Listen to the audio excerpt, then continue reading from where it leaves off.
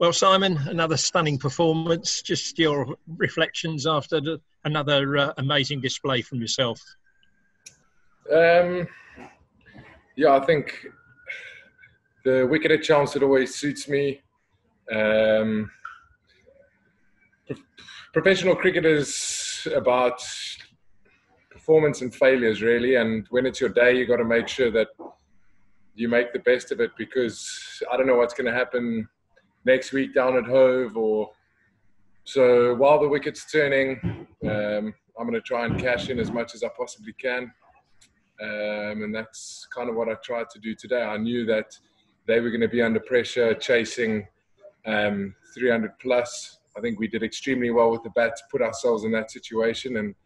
And I think spin bowling in the fourth innings is all about pressure. And, you know, I had the luxury of being able to be attacking by the simple fact that we had runs on the board. If they were only chasing 150, it would have been a completely different story. So I think we talked the other day about getting in a routine and some sort of rhythm.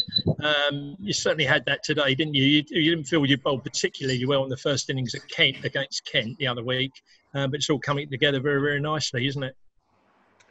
Yeah, I was disappointed with how I started against Kent.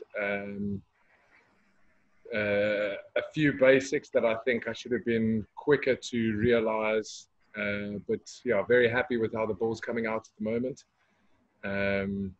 Cricket's a funny game, and so is spin bowling. So you can't take anything for granted, but touch wood, may the form continue. All wickets are important, obviously, but that was quite a crucial one just to get that breakthrough last night, wasn't it? And get Surrey really on the back foot when you resumed this morning. Yeah, I think they were always going to look to try and bat out the evening session without any damage. So it allowed me to be a lot more attacking. So yeah, it kind of played into my hands, and you can start to then try a lot of different things. Whereas when batters are looking to score and put you under pressure, it's not as easy. When you resume this morning and perhaps at the start of any innings, do you think, yeah, this is my day? I've got enough tricks up my sleeve to take these on, and obviously, hopefully, things pan out your way. But is it a confidence thing, mind over matter, as far as you against the batter, perhaps? Yeah, I think it's where we are as a team at the moment, the belief that we have. I think you could see it against Kent, even when we had a bad session or a bad day, that the belief was still there that no matter what happens, we would still be able to win the game. And I think it was the same today. I knew that I was good for at least 3 or 4 wickets. And I had full faith in Jamie, Sam, Beardy and Paulie. The amount of plays and misses that Ports had this morning, I think he was extremely unlucky not to pick up more wickets. It's the best we've seen him bowl in a while.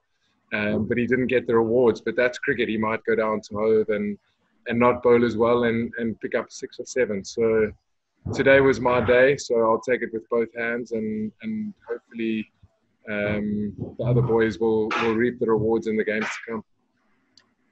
At one stage, you looked as if you could be on course for all 10. You'd taken the first 6, but I guess the catch that ruined your chance was taken by your own fair hand.